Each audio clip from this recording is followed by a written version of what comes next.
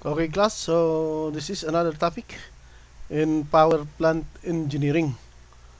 So we have here chimney. Okay, so chimney. Chimney is a structure for venting hot flue gases or smoke from a boiler. So furnace or fireplace to the outside atmosphere. So this is where the product of combustion passes through. Okay? Chimneys are typically vertical. Okay?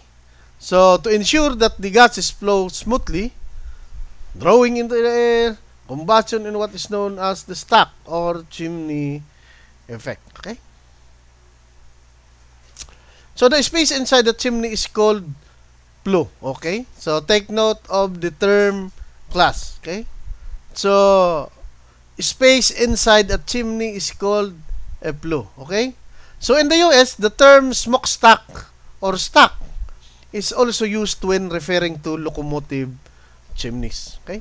Chimneys are told to increase the draw of air for combustion and to disperse pollutants into the flue gases over a greater area so as to reduce the pollutant concentration in compliance with regulatory or other limits.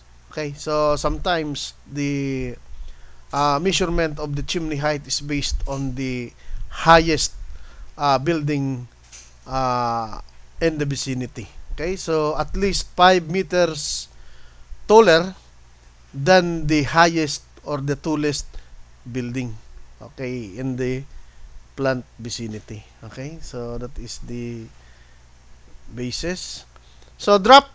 So is the small pressure difference which causes a flow of gas to take place. Okay, so that is the difference in pressure between the highest at the top of the chimney and at the lower part of the chimney. So natural draft is obtained by the use of chimney, and the draft thus produced is due to the density difference between the column of hot gas inside the chimney and the cold air outside. Okay, so that is the difference in density.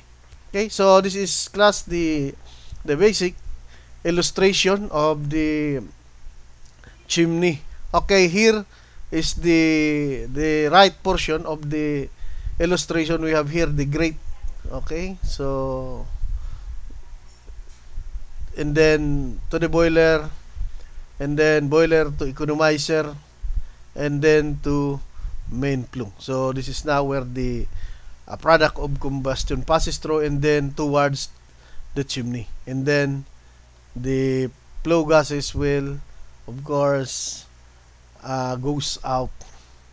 Okay, so here is now the equivalent column of the hot air, column of the cold air, or the height now of the chimney. Okay, so another, we have here an illustration or a picture showing the chimney that releases the product of combustion. You will notice that the product of combustion in this picture is very clear. So, white color. So, meaning the dust carried by the flue gases coming from the chimney or coming from the furnace, of course, of the boiler will be trapped maybe in an electrostatic precipitator or maybe in a scrubber or whatsoever. Okay? So, stack effect. So, it's the movement of air into and out of building. Chimney flue gas stacks or other containers and is driven by a specific force. So, such force occurs due to a difference in indoor to outdoor air density. So, resulting from temperature and moisture differences. So, the result is either a positive or a negative force. So, the greater the thermal difference and the height of the structure, the greater the force, and thus the stack effect. Okay? So, the stack effect is also referred to as the chimney effect, and it helps drive natural ventilation and infiltration. Okay? So, we have here the formula for determining the density of air. So, this is very easy. So, from ideal gas, Okay? So, the equation of state, PV is equals to MRT. Okay? So, for the air, so that is pressure of the air, volume of air, mass, the gas constant of air, and temperature of air, and then getting the density. Since density is equals to mass over the volume, that is P over RA TA. So, A represents the air. Okay? So, another is the density of flue gas. Okay? So, the density of flue gas, of course, you are going to use the parameter of the flue gas, of course. So, density of gas, dG is equals to pressure over R gas and temperature of the gas. Okay? So, take note that the determining the density of the air rather and the gas is very easy. Okay? So, we have here the drop head. Okay? So, the head of water. So, from hydrostatic pressure, this is very easy. Where P is equals to density multiplied by H. Okay, so where the pressure here now is converted into the height of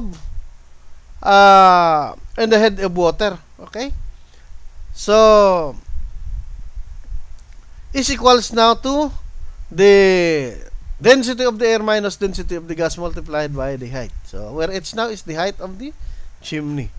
So, volume, flow rate of the flue gas. So, again, from the ideal gas equation or the equation of state, PV is equals to MRT, where the B is replaced by the parameter or the designation Q. Okay, so where mg is the mass of the flue gas. Okay, so very easy. Another, we have here the theoretical velocity of flue gas or VT. So, theoretical, take note.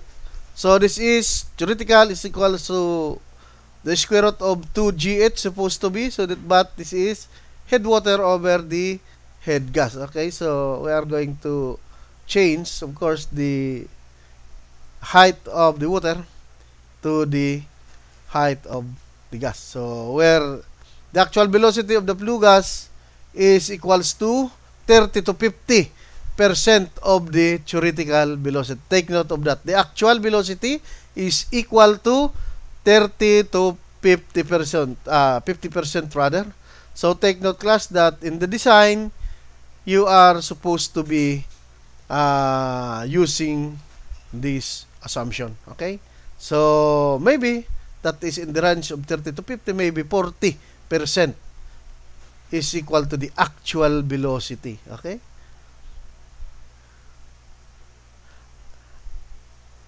Another, we have the chimney diameter. So, very easy equation. So, Q is equals to area times the actual velocity. So, for continuity equation, okay? Where QG or B or the volume flow rate of the gas is equals to pi d squared area multiplied by the velocity actual, okay? Or diameter now, determining the diameter of the chimney is 4 QG over pi divided by the actual velocity. Take note, that is the square root, okay? So, we have here, class, an example. So, calculate the height of stack for a power plant having an ambient air of 1 bar and 22 degrees Celsius. Combustion gases has an average temperature of 125 degrees Celsius and flows steadily at a rate of 20 metric ton per hour. Whose volumetric analysis of CO2 equals 20%, oxygen is 4%, nitrogen 76%, assume drop of 3.5 millimeter of mercury. Take note, class, this is not in terms of millimeter of water, but in terms of millimeter of mercury. Take note, we are going to change this to water, okay?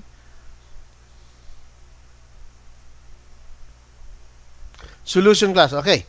So, getting now the molecular weight of the product of combustion. So, that is 44 for CO2 multiplied by 20% plus oxygen 32 multiplied by 4%, nitrogen multiplied by 76% is equals to 31.36. Take note, class, this is now the molecular weight of the product of combustion. Okay, so determining now the gas constant for the gas. So that is equals to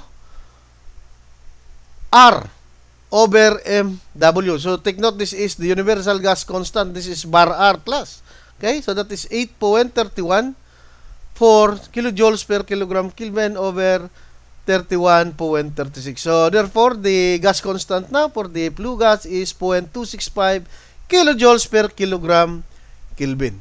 So getting now the density of air, that is P over R, air temperature of air. So the pressure now of the gas is 1 bar, so equivalent to 100 kilopascal.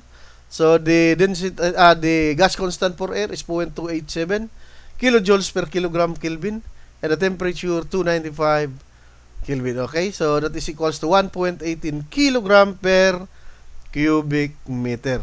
Okay, so the gas now, density is P over R gas, T gas. Okay, so the pressure now of the gas is atmospheric, of course, that is 101.325. Okay, so getting now or dividing it by the gas constant 2.265 multiplied by 398, the temperature. So the computed value now of the density of the gas is 0.96 kilogram per cubic meter. Okay, determining now the height. So that is height is equals to head of water divided by density of air minus density of the gas. 0.0035 multiplied by the specific gravity of the mercury, 13.6, multiplied by 1000. Take note, class, we change the head in terms of mercury to head in terms of water, or to head of water, and then changing it to meters, and then the answer now is 216.36 meters. So take note, class, this is now the height of the chimney required. Okay, thank you very much, class. So that ends my presentation.